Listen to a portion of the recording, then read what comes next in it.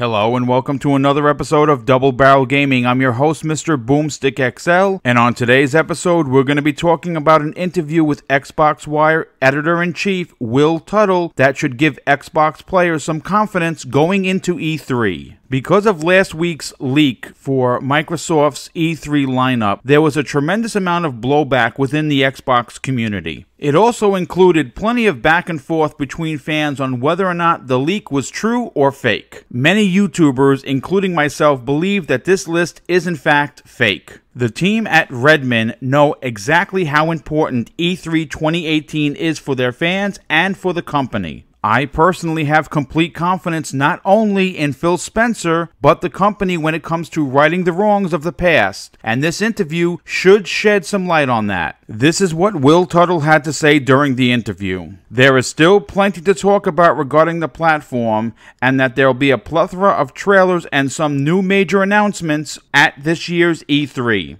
During the briefing, you'll have a chance to check out everything from in-depth looks at our previously announced games to new trailers for our unannounced titles coming in 2018 and beyond. Now, there's a few things that get me excited about this particular statement. First and foremost, there are going to be games coming out in 2018 that have yet to be announced, which is great. But it's the word beyond that made me think Phil Spencer and company have been hearing what the fans are calling for, and that's a games roadmap. Being an Xbox first gamer, I have put all of my eggs into one basket concerning E3 2018. Now, whether that's good or bad, only time will tell if my faith in Phil Spencer was misguided. I'm not the only YouTuber to say this, but I'm certainly one of the first to suggest that this E3 is a make or break year for Microsoft and the Xbox platform. Many Xbox fans, including myself, have been waiting years for that mic drop moment, and if my hunch is correct, we're going to get it this year in spades. Being that Microsoft is the underdog puts them in a position to shock the industry. I want them to be remembered in this generation as the comeback kids, and I think they have a chance to do it. 2018 started out with a bang with rumors of a Perfect Dark reboot, Fable 4 that's currently in development, and the return of several OG Xbox franchises like Crimson Skies and MechAssault. There were also rumors of a reboot to Ninja Gaiden that was an exclusive to the Xbox platform. Two new rumors of games that may be shown at E3 2018 have just popped up, the first one being a Forza kart racer that uses all of the platform characters very similar to Mario Kart. And the second rumor is while the Coalition is putting the finishing touches on Gears 5, we could see an XCOM-type Gears title that would expand the franchise in the same way Halo Wars did. All of these rumored games have one major thing in common, and that they're all first-party developed games, something that the platform needs desperately. Now, whether you agree with me or not, Xbox fans want something to cheer about, and I'm right there with them. It's high time that Microsoft pulled back the curtain and let their fans know what was coming down the pipeline. A roadmap would give the fans something called brand confidence, and that has been in short supply since the start of this generation. I'm extremely interested to hear what you have to say. Please leave all opinions in the comments section below. Now for today's community spotlight, and that person is the Graphic God, also known as J-Dubs. If that name sounds familiar, it's because he's the producer of the MNC Morning Show that stars the Crap Gamer and Mooch,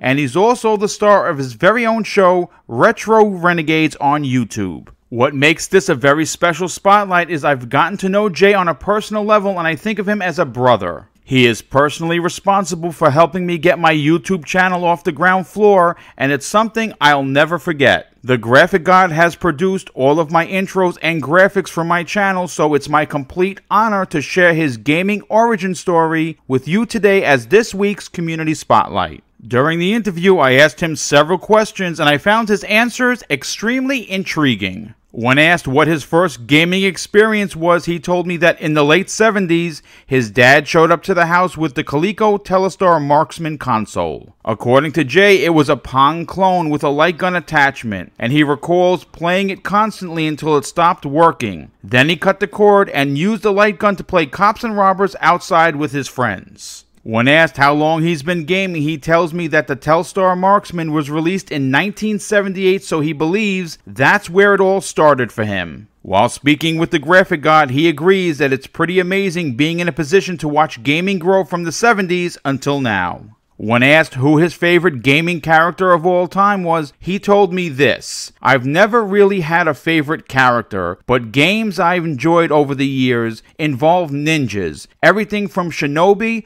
to Ninja Gaiden, all iterations, and of course the Teenage Mutant Ninja Turtles. I've always gravitated towards the ninja genre if there's one in a game. Sonic also has a very special place in my heart as well." When asked what his favorite game of all time, this, of course, was not a surprise. He tells me that if he had to pick just one, it would have been the Shinobi arcade machine. Jay tells me he has awesome memories of feeding quarters into the machine at his local arcade with his friends in the late 80s. Today, you'll see it's his go-to game while streaming. When asked what his favorite gaming console of all time was, he said without a doubt it's the Sega Dreamcast. Playing a superior version of Soul Calibur at home on his TV was beyond amazing. Its games lineup was unmatched, and truthfully, the system had it all. Titles like Shenmue, Dead or Alive 2, Spider-Man, Soul Reaver, NHL,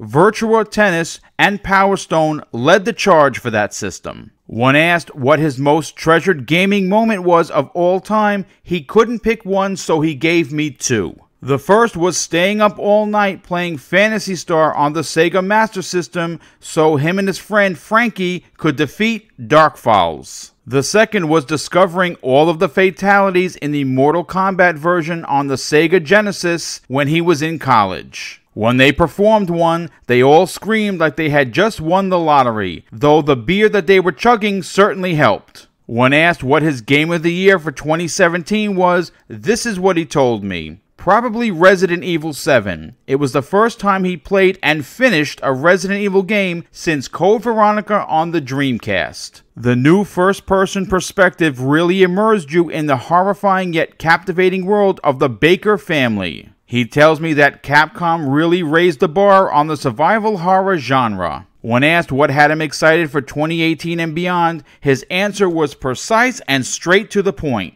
Being primarily an Xbox guy, he's looking forward to seeing how Microsoft continues to combat the negative persona the media and the uninformed gamers have been pushing. He, of course, is looking forward to Xbox staples like Gears of War, Halo, and a new Forza. But according to the graphic god, he believes Microsoft will need to pull some magic out of their hat and announce some exciting new IPs that you can't find on other platforms to gain back the trust of its longtime supporters. I hope you found the graphic god's gaming origin story as interesting as I did. J-Dubs also does custom gamer pics as well as intros and banners for Twitter. All of his contact information will be in the show notes below.